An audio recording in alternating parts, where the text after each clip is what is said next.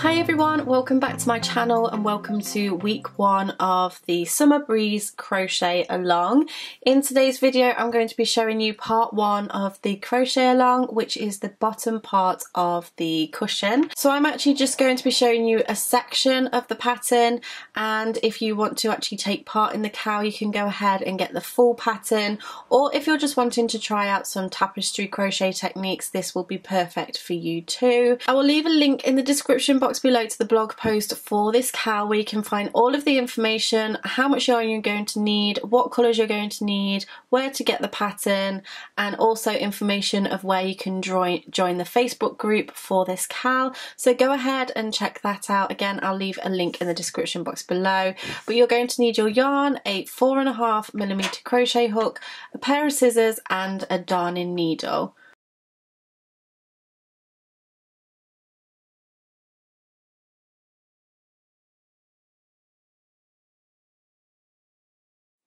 So now that you've done your chains, we're going to go ahead and do a double crochet into the second chain from the hook. So not the chain on the hook, we skip the first one and move into the second one. So this is a double crochet in the UK, single in the US. Go ahead, insert your hook, yarn over and pull through. You'll have 2 loops on the hook, and then yarn over, pull through both loops on the hook, insert into the next stitch, yarn over, pull through, and then yarn over, pull through, insert, yarn over, pull through, yarn over, pull through 2.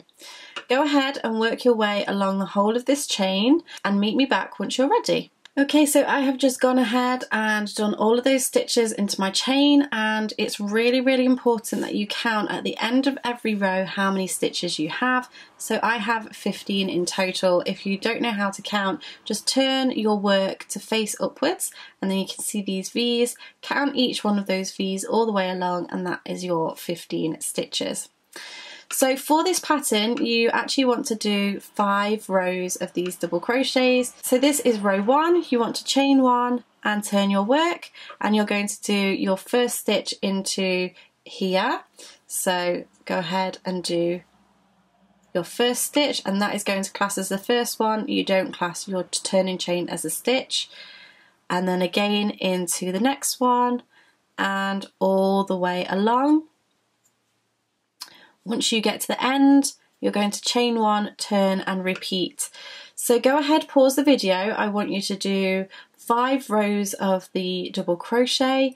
Pause the video and meet me back once you're ready. Okay, so I have just done my 5 rows of double crochet, and I have counted each of my rows to make sure that there are 15 in total for each row. So what I'm going to do now is actually tie off this yarn. So chain 1 and go ahead and snip off my yarn, because we're going to introduce a new colour now. So this next colour is going to be this gorgeous purple. So I'm going to go ahead and join this the way that I like to join. I know some people don't like to tie knots in their work, but this is just the way that I like to do it. So do it however you feel that you want to change colours, but we're now going to do 1 row of double crochets in this new colour. So insert your hook and then draw through and chain 1. And then turn the work. So the first stitch is going to be in that very first stitch, and then all the way along. So go ahead, pause the video, double crochets all the way along this row, and then meet me back once you're ready. Okay, so I am almost at the end of my row. I actually have 1 stitch left, which I'm going to do something slightly different with, because we are going to start our tapestry crochet now. So we are now going to be starting to work with 2 colours at the same time. So first of all, what you want to figure out is which is your front and which is your back. So if you have a stitch marker, you might want to mark that this is your right side and this is your wrong side. So for this last stitch, what I'm going to do is I'm going to change colours. So I'm going to start the stitch by inserting my hook, going to yarn over and pull through, but instead of finishing off this stitch with this colour, I'm going to drop it, and I'm going to grab the the first colour, so colour 1, and then pull that through, and that just finishes it off. Now you want to find your end, and you just want to pull them down like this so that you get your tension right. So find the way that fits best for you. You're going to chain 1 and turn your work, and then we're going to start the pattern of this tapestry crochet. So I now have my right side facing me, and so should you. So what we want to do is take colour 2 and lay it along the back like so, because we're going to be working with colour 1 for now, and we're going to be working around that thread. So you want to insert your hook into that first stitch, because this first stitch is going to be colour 1 as per the grid pattern, and then you're going to yarn over and pull through to create that first stitch. Now here's where it gets a little bit complicated, especially for this very first stitch, because there's only one of this colour. Instead of finishing off with that colour, you want to drop that yarn, pick up colour 2, this purple, and then yarn over and pull through. And that creates the first stitch in that colour, but we're now ready to do stitches in the purple colour.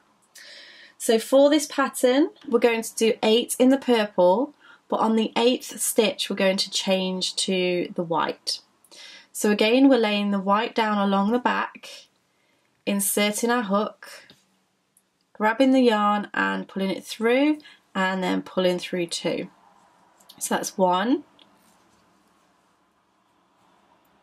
2, 3, 4, 5. Adjust your yarn if you need to, because you don't want your yarn to be pulling too much as you're working, because that can cause tension issues. It's actually really good to work on a tabletop when you're doing tapestry crochet, I find. So we'll go and do another one.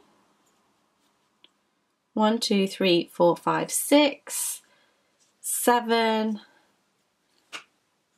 And then on this last one we're going to change colours, because we now, after this 8th one, we need to do 2 in the white.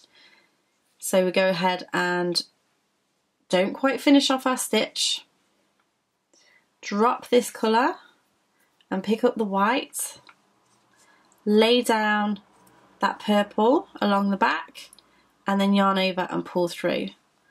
And then you have your 8th stitch. We want to do 2 of these. So our first one is as normal, but our second one we change colour. So don't quite finish off that stitch.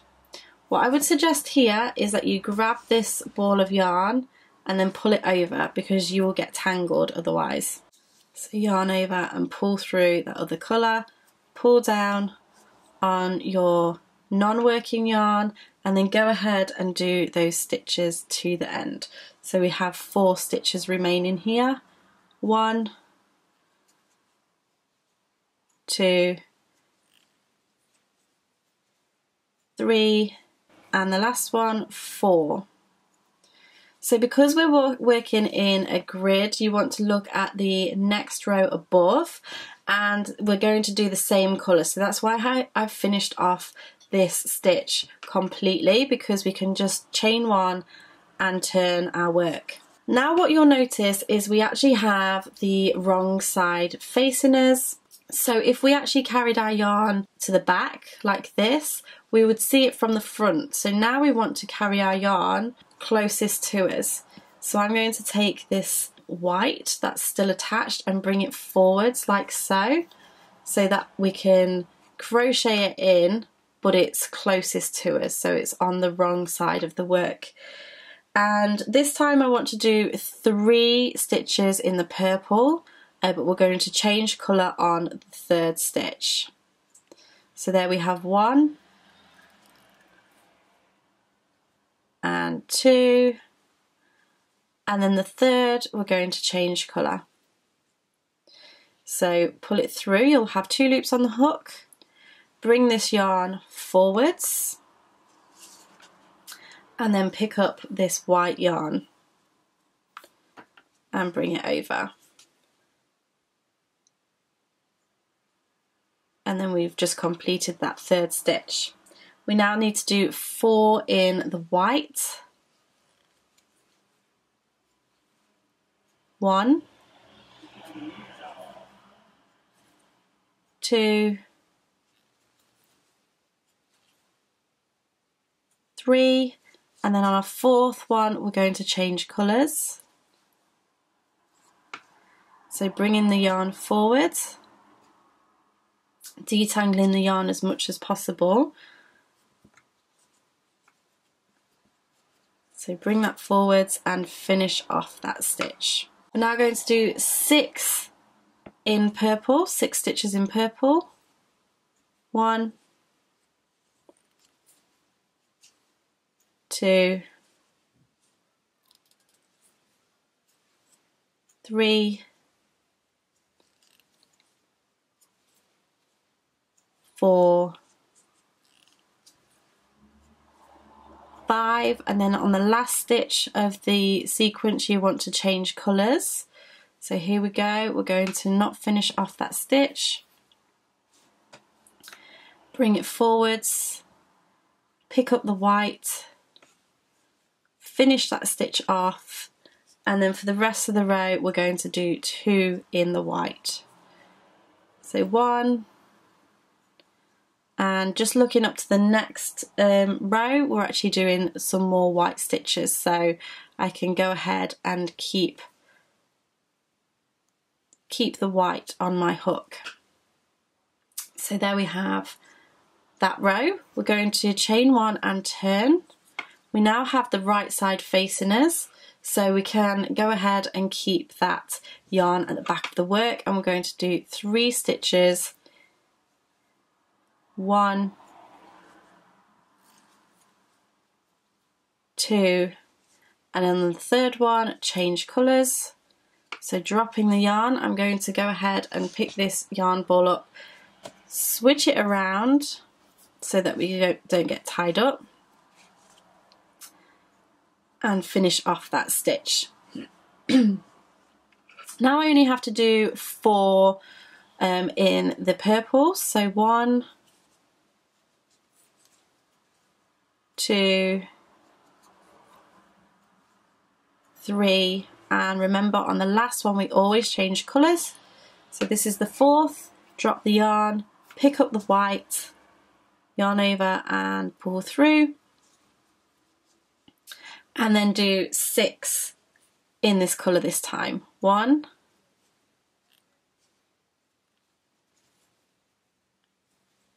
2, 3, 4, 5, and then on the 6th one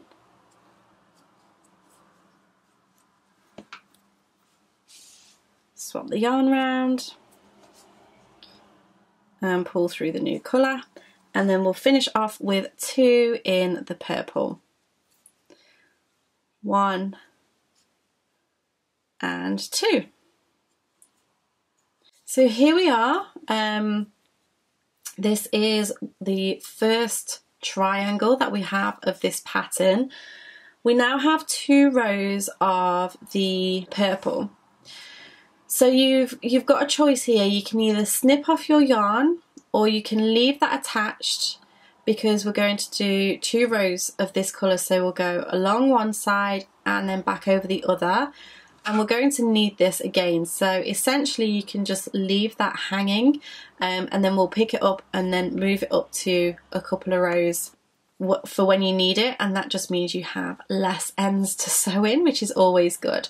So I'm going to go ahead and chain 1, turn the work, but just leave that thread hanging, and do 1 double crochet into each of the stitches all the way along, and I'm going to do that for 2 rows.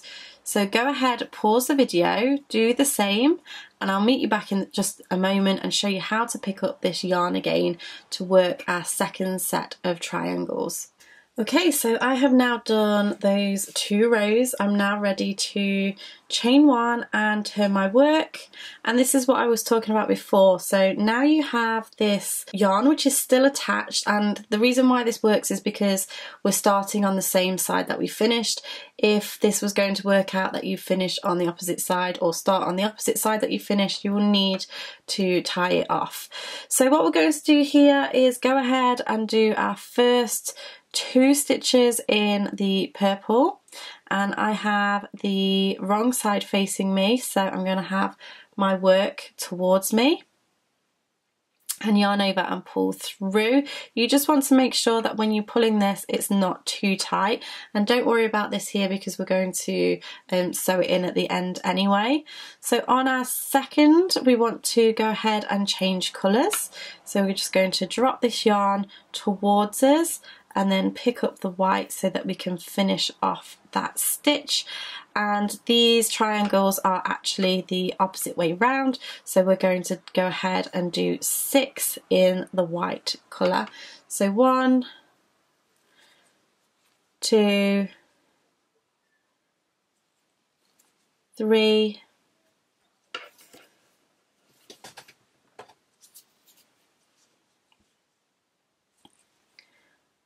4, 5 and 6, and on this 6th one we're going to change colours, so we're going to drop the yarn. I'm going to go ahead and make sure this stays detangled, so just moving that, altering that slightly to untwist it, and then yarn over and pull through. And then in this colour we're now going to do 4 stitches so that we can move over to the next triangle. 1, 2, 3, and then this 4th one we're going to change. So dropping the yarn forwards and then picking up the white, and we're going to finish off with 3 stitches to the end of this row. 1, 2 and 3. So we're going to use this same white for the next row, so I can go ahead and just finish off that stitch, chain 1 and turn. We now have the right side facing us, so we can carry the yarn to the back, and then we're going to do 2 stitches in the white. So 1 and 2, but we're going to change colour, so we're going to drop, I'm going to detangle and then yarn over, pull through, and then there's 6 in the purple. 1, 2, 3, 4, 5, and this 6th one we're going to drop the yarn, pick up the white, finish off, and then we have 4 in the white. 1, 2, 3 and 4. Remember, this is our last stitch, so we're going to drop. I'm going to detangle and finish off, and we're going to finish off with 3 stitches in the purple. 1, 2 and 3. So one thing I do want to point out here is you really want to be aware of your tension as you're working along, because it's so easy to end up with this section being super tight and then this bit being a lot bigger, and that's because you're carrying your yarn. So I would suggest that you really stop and check to make sure that you're not pulling too tight with this, but you do need it tight enough so that you are hiding the yarn throughout. It is normal for you to see it a little bit, that's just kind of the look of tapestry crochet, but I think it gives it a really nice kind of feel. So this is the back look, you can see it a lot more, and then this is the front. So we just have one more row to do to finish off these triangles, and then the rest is pretty simple. So I'm going to yarn over and turn my work. I'm going to bring this white to the front because I have the wrong side facing me. And then I'm going to start off with 4 stitches in the purple. 1, 2,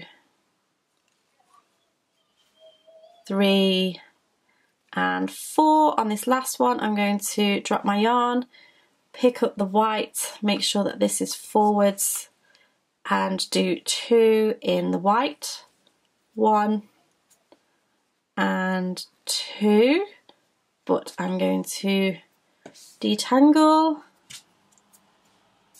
pick up the purple and pull through. Now I have 8 stitches in the purple, 1, 2, 3, 4,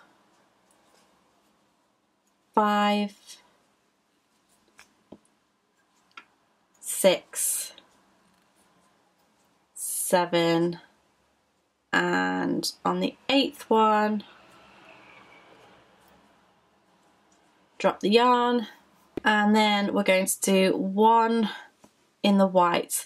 Now we're actually going to tie off the white now because we have a row of purple going back the other way, and we'll end up on the other side when we need to rejoin the white. So I'm going to go ahead and yarn over and pull through and snip off this white yarn and pull that out. And then I'm just going to go ahead with the purple that's still attached and just draw that through, chain 1 and turn, and then I'm just going to carry on with that for a whole extra row. So I'm going to complete this row, so pause this video, work your way to the end of the row to the last stitch, and then I'll show you how to switch colours to move to the white again. Okay, so I have just done that last row. I am done with this colour, so I am going to finish off as normal but chain 1 and go ahead and snip this yarn off and pull it out, and then I'm going to take the white again and reattach. So again, please feel free to use whichever attachment methods you prefer. This is just what I like to do.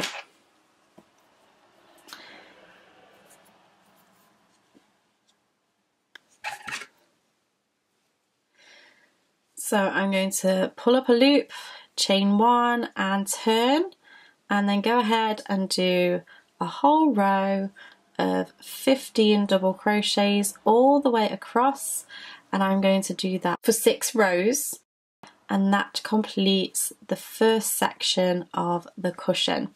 So I'm going to go ahead and do these 6 rows, so I shall meet you back in just a second. Okay, so I've now done my 6 rows. I'm going to go ahead and snip off my yarn. Now what I would really suggest is once you've come to the end of this first section is that you sew in your ends, and when sewing them in have the wrong side facing you so that you're not getting anything peeking through to the front. So I would highly recommend doing the rule of 3, which is going ahead and threading up your darning needle and then going back on the work into the fibres about 1 inch to 1.5 inches one way, pulling it through, and then pull back on your work so you're not pulling too tight, and then go back the opposite way, catching different fibres. Again for about 1 inch to 1.5 inches, pulling through, not pulling too tight, and then once more back the other way. And then you know that it's not going anywhere. So once you've done that and you're happy with the placement of the stitches, you can go ahead and snip off your yarn. So the colour's not going to matter too much if it's peeking through with the same colour, but where this would be maybe an issue is with maybe this one. So I would pull that up and then sew it in here maybe, just so that you're not getting those colours crossing over too much. So there we go, that is part 1 of this cal. Again, I'll leave a link to the blog post where you can go and check out all of the details. Thank you so much for watching. I really hope that you've enjoyed this. I really look forward to seeing your finished cushions. I shall see you again in the next video. Bye!